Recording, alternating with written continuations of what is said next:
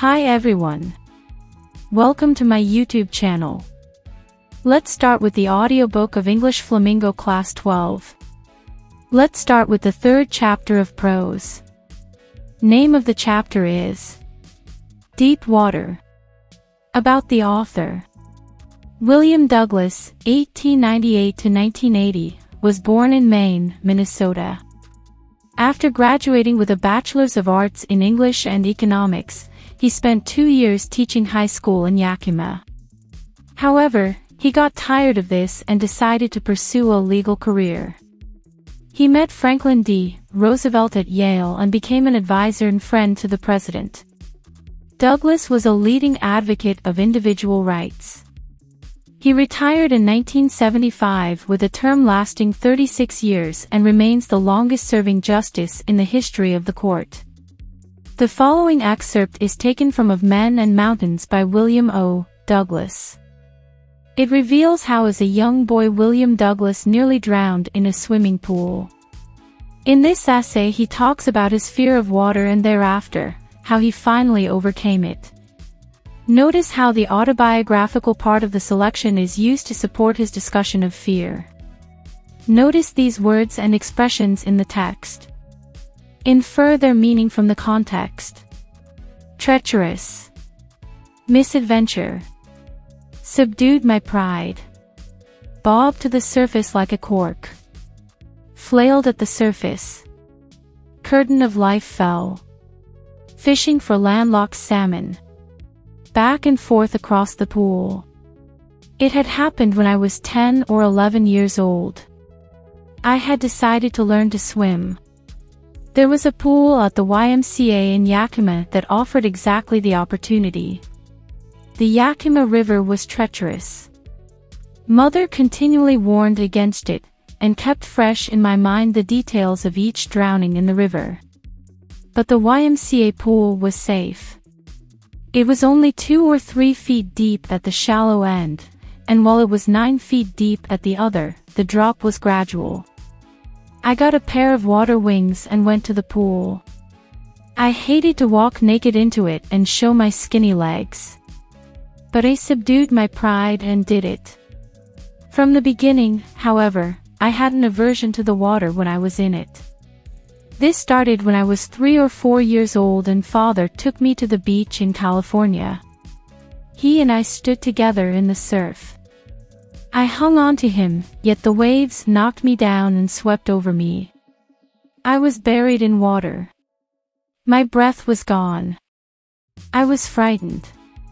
Father laughed, but there was terror in my heart at the overpowering force of the waves. My introduction to the Y.M.ca.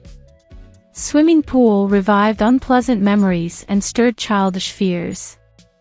But in a little while I gathered confidence. I paddled with my new water wings, watching the other boys and trying to learn by aping them.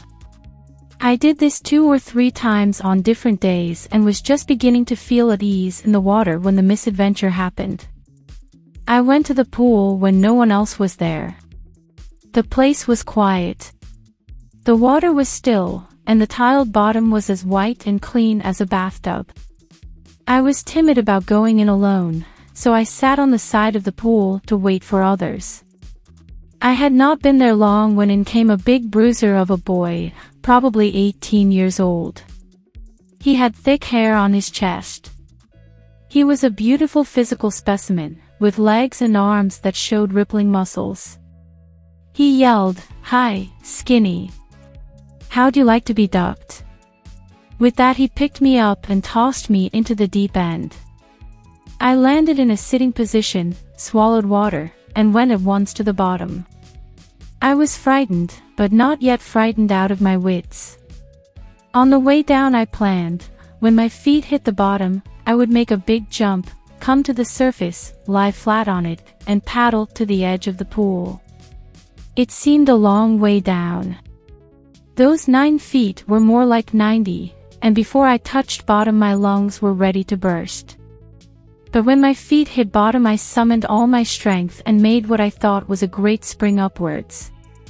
I imagined I would bob to the surface like a cork. Instead, I came up slowly.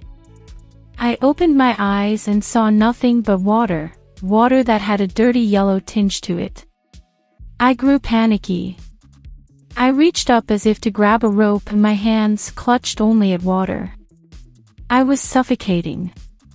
I tried to yell but no sound came out. Then my eyes and nose came out of the water, but not my mouth. I flailed at the surface of the water, swallowed and choked. I tried to bring my legs up, but they hung as dead weights, paralyzed and rigid. A great force was pulling me under. I screamed, but only the water heard me.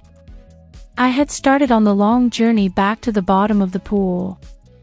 I struck at the water as I went down, expending my strength as one in a nightmare fights an irresistible force. I had lost all my breath. My lungs ached, my head throbbed. I was getting dizzy. But I remembered the strategy. I would spring from the bottom of the pool and come like a cork to the surface. I would lie flat on the water, strike out with my arms, and thrash with my legs. Then I would get to the edge of the pool and be safe. I went down, down, endlessly. I opened my eyes. Nothing but water with a yellow glow, dark water that one could not see through. And then sheer, stark terror seized me, terror that knows no understanding, terror that knows no control, terror that no one can understand who has not experienced it. I was shrieking underwater. I was paralyzed underwater. Stiff, rigid with fear. Even the screams in my throat were frozen. Only my heart, and the pounding in my head, said that I was still alive. And then in the midst of the terror came a touch of reason. I must remember to jump when I hit the bottom. At last I felt the tiles under me. My toes reached out as if to grab them. I jumped with everything I had. But the jump made no difference. The water was still around me. I looked for ropes, ladders, water wings. Nothing but water. A mass of yellow water held me. Stark terror took an even deeper hold on me, like a great charge of electricity. I shook and trembled with fright. My arms wouldn't move. My legs wouldn't move. I tried to call for help, to call for mother. Nothing happened. And then, strangely, there was light. I was coming out of the awful yellow water. At least my eyes were. My nose was almost out too. Then I started down a third time. I sucked for air and got water. The yellowish light was going out. Then all effort ceased. I relaxed. Even my legs felt limp, and a blackness swept over my brain. It wiped out fear, it wiped out terror. There was no more panic. It was quiet and peaceful. Nothing to be afraid of. This is nice, to be drowsy, to go to sleep, no need to jump, too tired to jump, it's nice to be carried gently, to float along in space, tender arms around me, tender arms like mother's, now I must go to sleep. I crossed to oblivion, and the curtain of life fell. The next I remember I was lying on my stomach beside the pool, vomiting. The chap that threw me in was saying, but I was only fooling. Someone said, the kid nearly died. Be all right now. Let's carry him to the locker room. Several hours later, I walked home. I was weak and trembling. I shook and cried when I lay on my bed. I couldn't eat that night. For days a haunting fear was in my heart. The slightest exertion upset me, making me wobbly in the knees and sick to my stomach. Think as you read. 1. What is the misadventure that William Douglas speaks about? 2. What were the series of emotions and fears that Douglas experienced when he was thrown into the pool? What plans did he make to come to the surface? 3. How did this experience affect him? I never went back to the pool. I feared water. I avoided it whenever I could. A few years later, when I came to know the waters of the Cascades, I wanted to get into them. And whenever I did, whether I was wading the Teton or bumping river or bathing in warm lake of the Goat Rocks, the terror that had seized me in the pool would come back. It would take possession of me completely. My legs would become paralyzed. Icy horror would grab my heart. This handicap stayed with me as the years rolled by. In canoes on Maine lakes fishing for landlocked salmon, bass fishing in New Hampshire, trout fishing on the Deschutes and Metolius in Oregon, fishing for salmon on the Columbia, at Bumping Lake in the Cascades, wherever I went, the haunting fear of the water followed me. It ruined my fishing trips, deprived me of the joy of canoeing, boating, and swimming. I used every way I knew to overcome this fear, but it held me firmly in its grip. Finally, one October, I decided to get an instructor and learn to swim. I went to a pool and practiced 5 days a week, an hour each day. The instructor put a belt around me. A rope attached to the belt went through a pulley that ran on an overhead cable. He held on to the end of the rope, and we went back and forth across the pool, hour after hour, day after day, week after week. On each trip across the pool, a bit of the panic seized me. Each time the instructor relaxed his hold on the rope and I went under, some of the old terror returned and my legs froze. It was 3 months before the tension began to slack. Then he taught me to put my face under water and exhale, and to raise my nose and inhale. I repeated the exercise hundreds of times. Bit by bit I shed part of the panic that seized me when my head went underwater. Next he held me at the side of the pool and had me kick with my legs. For weeks I did just that. At first my legs refused to work. But they gradually relaxed, and finally I could command them. Thus, piece by piece, he built a swimmer.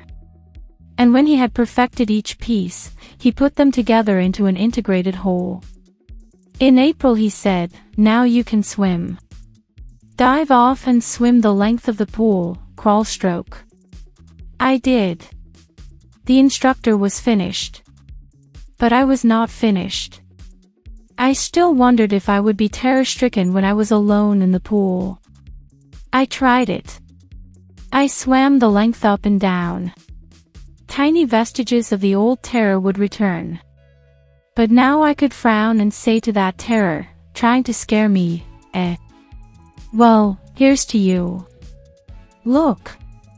And off I'd go for another length of the pool. This went on until July. But I was still not satisfied. I was not sure that all the terror had left. So I went to Lake Wentworth in New Hampshire, dived off a dock at Triggs Island, and swam 2 miles across the lake to Stampact Island. I swam the crawl, breaststroke, side stroke, and backstroke. Only once did the terror return. When I was in the middle of the lake, I put my face under and saw nothing but bottomless water. The old sensation returned in miniature. I laughed and said, "Well, Mr. Terror, what do you think you can do to me?" It fled and I swam on. Yet I had residual doubts. At my first opportunity one hurried west, went up the Teton to Conrad Meadows, up the Conrad Creek Trail to Meade Glacier, and camped in the high meadow by the side of Warm Lake. The next morning I stripped, dived into the lake, and swam across to the other shore and back, just as Doug Corporon used to do. I shouted with joy, and Gilbert Peak returned the echo. I had conquered my fear of water. The experience had a deep meaning for me, as only those who have known stark terror and conquered it can appreciate. In death there is peace. There is terror only in the fear of death, as Roosevelt knew when he said, "All we have to fear is fear itself." Because I had experienced both the sensation of dying and the terror that fear of it can produce. The will to live somehow grew in intensity. At last I felt released, free to walk the trails and climb the peaks and to brush aside fear. Think as you read. 1. Why was Douglas determined to get over his fear of water? 2. How did the instructor build a swimmer out of Douglas? 3. How did Douglas make sure that he conquered the old terror? Understanding the text. 1. How does Douglas make clear to the reader the sense of panic that gripped him as he almost drowned? Describe the details that have made the description vivid. 2. How did Douglas overcome his fear of water? 3. Why does Douglas as an adult recount a childhood experience of terror and his conquering of it? What larger meaning does he draw from this experience? Talking about the text. 1. All we have to fear is fear itself. Have you ever had a fear that you have now overcome? Share your experience with your partner. 2. Find and narrate other stories about conquest of fear and what people have said about courage. For example, you can recall Nelson Mandela's struggle for freedom, his perseverance to achieve his mission, to liberate the oppressed and the oppressor as depicted in his autobiography. The story We're Not Afraid to Die, which you have read in Class 11, is an apt example of how courage and optimism helped a family survive under the direst stress. Thinking about language. If someone else had narrated Douglas's experience, how would it have differed from this account? Write out a sample paragraph or paragraphs from this text from the point of view of a third person or observer, to find out which style of narration would you consider to be more effective. Why? Writing. 1. Doing well in any activity, for example a sport, music, dance, or painting, riding a motorcycle or a car, involves a great deal of struggle. Most of us are very nervous to begin with until gradually we overcome our fears and perform well. Write an essay of about 5 paragraphs recounting such an experience. Try to recollect minute details of what caused the fear, your feelings, the encouragement you got from others or the criticism. You could begin with the last sentence of the essay you have just read. At last I felt released, free to walk the trails and climb the peaks and to brush aside fear. 2.